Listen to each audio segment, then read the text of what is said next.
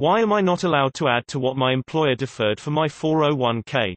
My employer deferred 6% of my income in 2019 to my 401k. I would like to now contribute up to the maximum limit of $19,000 in order to reduce tax liability. However, TurboTax is saying that my income is too high, above $74,000, to make a contribution to a traditional IRA. What's going on here? The IRS says you can contribute up to $19,000. I am below age 50, but yet, it seems that I missed my opportunity to do so because I did not have my employer's payroll department defer it. Why can I not simply contribute the difference now? How do I get through TurboTax's limitation? Also, my employer used to offer a pension plan benefit that was 3% of our annual compensation. They just concluded that program in 2019 and in future will offer only the 401k. The account was separate from our 401k. I am not clear about what kind of IRA that is and if it is included in the limit on contributing to a 401k.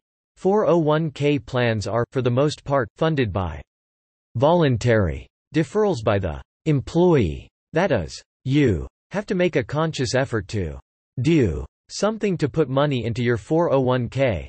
It used to be that the deferral was entirely voluntary, but so many people were ignoring the opportunity that the government changed the rules to make a small percentage mandatory, in the sense that every employee was signed up for X% deferral and the employee had to go to HR and fill out paperwork to remove this deferral if she really didn't want to save money for retirement. Turning to your question posted in 2020. It is too late to put money into your 401k plan for 2019. But you can. If you hustle down to HR as soon as their office opens, sign up for salary deferrals. For 2020. Money put into a 401k plan is almost always via deductions that are made by the employer from salary or wages or bonuses etc. and put into the 401k plan on your behalf. You cannot march into HR with a wad of cash or a check and demand that the money be put into your 401k plan.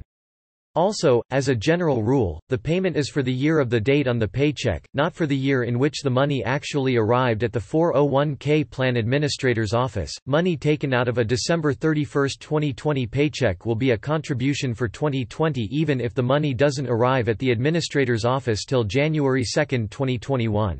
Finally, 401k plans are not IRAs, and one can always defer earned money up to $19,000, more if you are over 50, into a 401k plan regardless of what you do with IRAs.